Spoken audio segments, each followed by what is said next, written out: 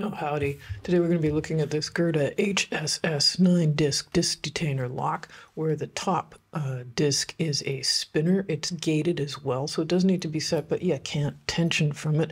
This is actually a rear tensioning lock, but we're going to use front tensioning for all the discs until the end, and then we're going to swap the front disc for the rear disc so that we can get this open. So we can take a look here at the fact there are 9 discs. Yes, the brass colored inserts there are the spacers. And the top disc, again, that spinner disc that you see there is gated. We'll look at how that affects the lock, but it can't be tensioned from. So how we're going to do the tensioning, we'll take a look in a moment. So what we're going to do in this video, there's a few things today. First off, we're going to look at what are the discs actually doing, how the pick works in that disc stack. We'll do a demo. We'll look at how to use a fail in an open and disc detainers to help us get the ideas of how they work, and then we're going to put it all back together. So what are those discs doing inside the lock? Well, first thing we can take a look at is the key against the stack, and we can see that we've got 0 cuts on 1 and 5. You'll see what 0 cuts mean in a sec, but as they travel, the 0 cuts move first and fastest and head right to the cuff where the actuator sits. That's what's being held in place in the vise. So now we're in the unlocked position when we get there. We'll see what that looks like in a second, just to get a sense of how those disc tabs move back and forth in the lock, and it's those tabs that stop the disc from over-rotating. So there they are, all lined up. And when they're all lined up, the sidebar can move in, the actuator cuff can turn, the lock will open. Nope, that's the neutral position when you put the key in, and here's when the key is turned. Fantastic. Here's kind of what the inside view looks like, is that as the discs turn, they're hit towards the sidebar to be open. The open gate, there's a false gate. Little gate, there's a true gate, bigger, so the sidebar fits in. But the false gates feel like they're set, but they're not. And so when they're all set, as we'll see here, the actuator turns around, and when it turns around, well, the lock will open. We'll look at that in a sec. But just to get a sense of that sidebar falling in when the key turns and everything's lined up nice. Now when it's clean like that, it can clear the inside of the lock and turn. Well, here's another view. Look to the top and you'll see the sidebar drop in. And that's the state it needs to be in to open the shackle. And just for a fun fact, this is why you can't pull out a disc detainer key once you've got the key inside and the lock is open. Because of course, as those bits turn, they form a new pattern on the inside. They crisscross on top of each other, becoming from a rectangle when you look straight in like that to a kind of a diamond shape, and those smaller diamonds hold the key inside. Here's another way to look at this.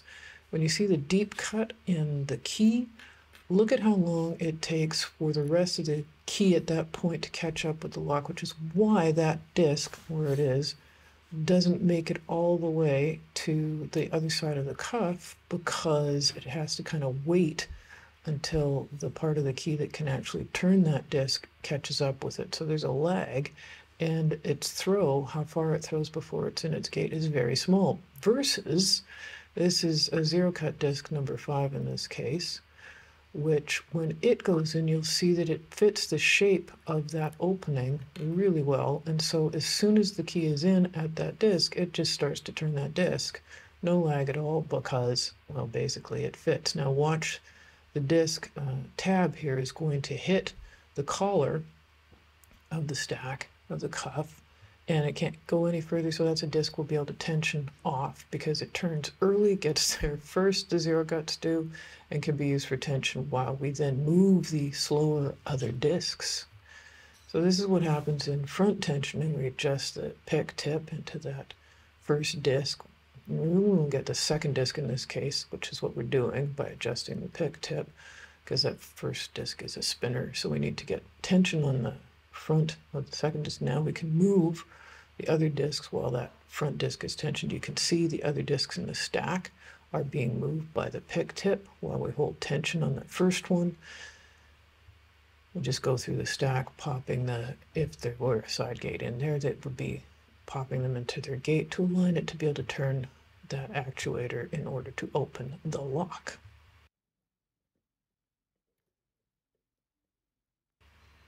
And when all the disks are set, we're ready to go to that disk 8.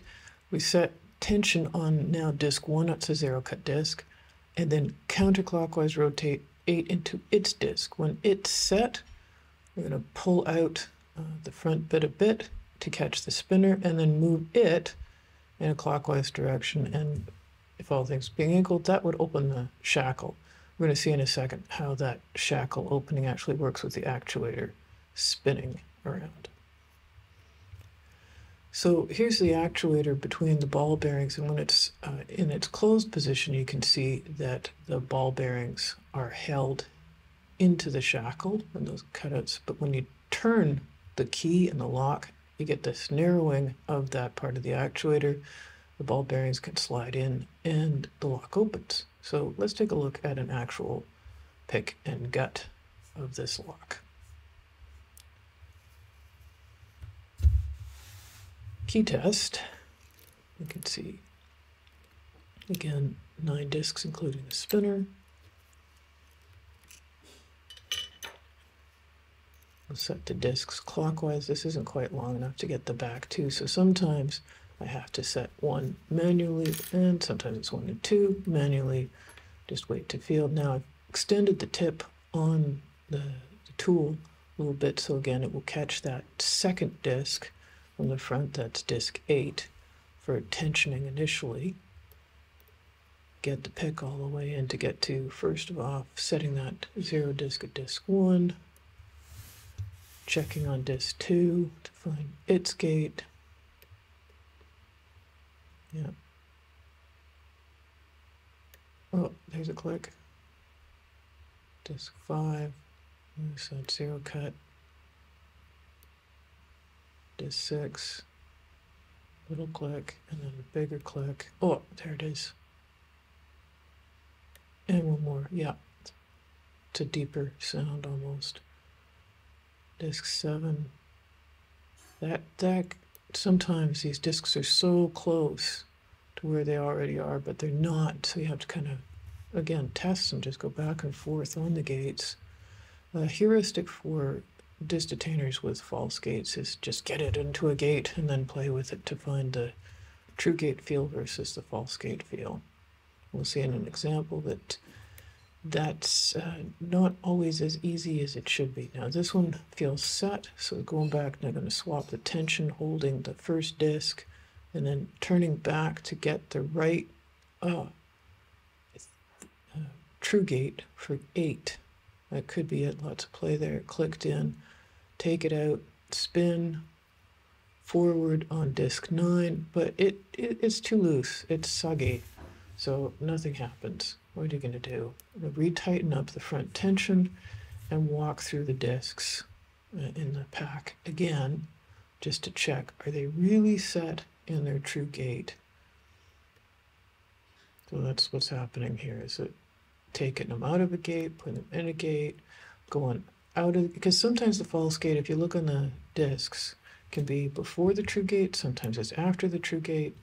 You get a sense of that from trying it out and moving up the stack again. 5, I think that's going up, yeah. Maybe that's 6. Clicking it down into the true gate. Yeah, that was a double click there. Big one on that.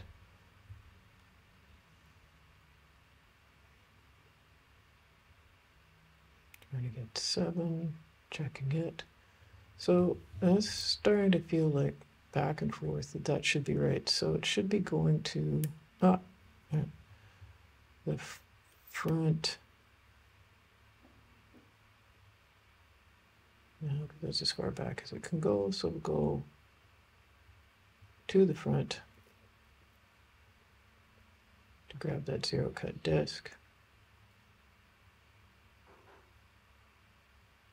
Rechecking. That 7 disc can be a killer, so setting that a couple of times. I think that's because the gate is so close.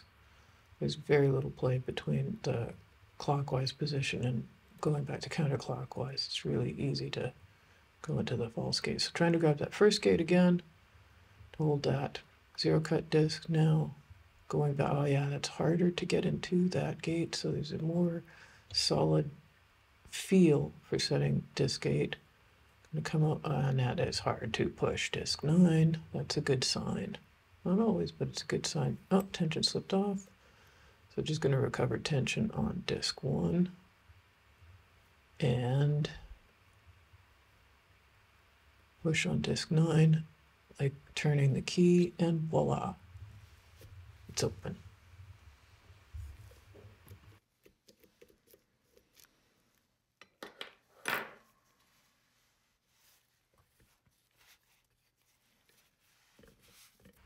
Okay, we can check out these discs. I'm going to go a little quickly through opening up the lock. Not to take up your time, it just unscrews at this point. You can use a washer here as well to unscrew this, big enough washer. It's just a gut wrench. And the interesting thing here is that taking out the cap really jammed in disc 9. It's still in the open position, which at this point is fine because it wasn't relying on that disc at that point to do anything. But now you can see that the sidebar is well and truly in. That is moved out of the side groove, which you can see down at the bottom of the lock there. And in a sec, I'll push it back into, there you go. Now it's in the locked position. Manually push that around because everything's lined up. You can manually push the collar and the actuator around, and then drops off the shackle, jam the shackle back in, lock it back up, and start taking out the discs and spacers.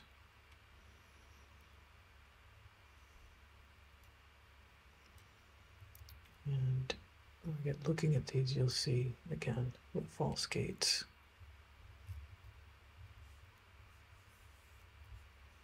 Oh, I love that disc 5. It's got 2 false gates on it, but it's a 0 cut, so when you put it fully clockwise, you don't touch the false gates. So just get the rest of these out here, and we'll take a look at them.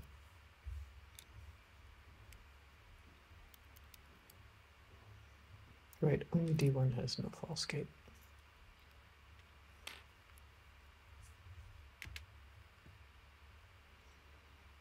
There goes the shackle, the ball bearings, easy peasy.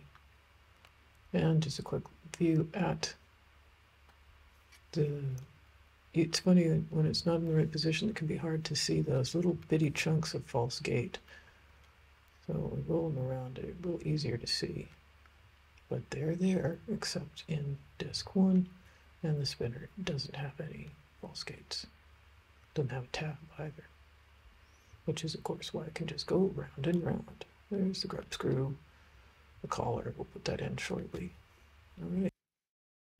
Now you're going to notice on this picture of the discs that there's marker all over them. This is permanent marker just so that I know the order of the discs when I take it apart and they fall all over the place. It is completely possible to reconstruct the lock, no problem, but having markers and numbering can help. Now here's a look at another thing that can help, which is a failed open. Cool thing about a disc detainer lock is that you can see the state of the lock from the stack, how it's set, assuming it's a lock that you can take apart, like this one is. And especially when you feel like everything is set, going right, and then it's not because it's not opening. So what can you actually do at this point? Well, you can go back and forth 100 million times. But what I've found to be really helpful here is to pause and to take a look at what's going on inside to see if what I think I'm feeling is actually what's going on in the lock, to help connect the visual and tactile senses together. So that's what's going to happen here is lock was not opening. Take a look at the state of the lock. And it was a surprise. It was definitely everything in a gate, just not the right gate.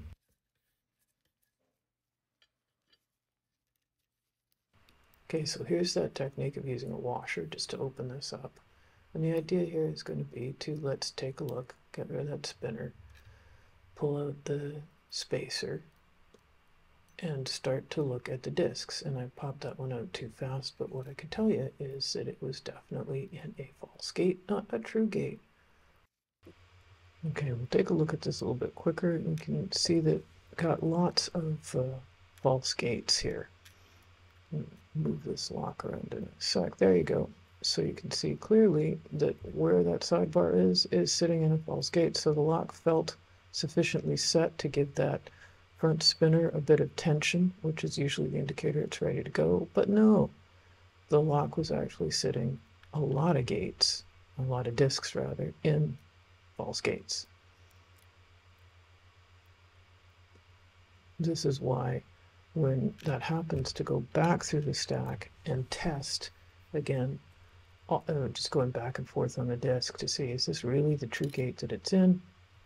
If it doesn't feel like it's setting, move on to the next one, come back. And that's what happened in the demo that you saw. And so this approach is really useful, again, to help get that kinesthetic experience with the visual, to help learn what this lock feels like. And it does seem to transfer to working on other locks too. So one other quick thing to finish up with is how we get the grub screw back in. Is it's behind the shackle to open that cap. So when you open the lock and the shackle drops, you want to set that core so that it's absolutely vertical, so that the grub screw can go into the little hole that it's got in the cap for that. You have to make sure that that grub screw goes in all the way, because it needs to get out of the way of the shackle, which you'll see here. And then as soon as that's done, the shackle can clear that area and you can lock the lock up, and there you go.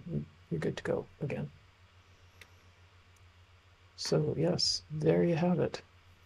The GerdaHSS, a really super cool rear tensioning to front tension lock. Hope that was helpful for you. If you have questions, let me know. Thank you.